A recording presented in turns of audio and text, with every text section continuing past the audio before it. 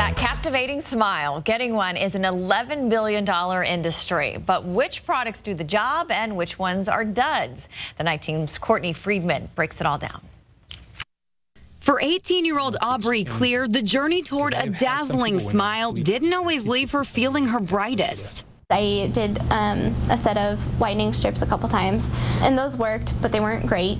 Whitening pen, I was not impressed with. If you went back 20 years, you couldn't find anybody that had these shades, even somebody that was super healthy and didn't do anything that ever darkened the teeth at all. Prosthodontist Keith Clear says the obsession with whiter teeth can be seen in the new shades manufacturers have added to the whitening spectrum over the past few years. And they could come up with new colors that have never even been on the planet before. And now we can add these colors on, and now this is what people sometimes think natural, healthy teeth look like. But really, these are colors that hadn't existed before. These were healthy colors.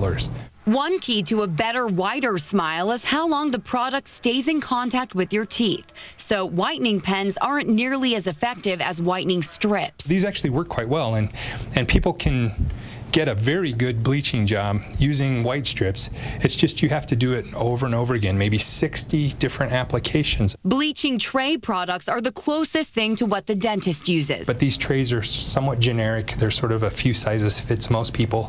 So that's where it's going to be the frustrating portion, is just trying to get the gel to stay on the teeth in a way that's comfortable so that you can have it in your mouth long enough to get a result. Products with hydrogen peroxide yield fast results, but also fade fast.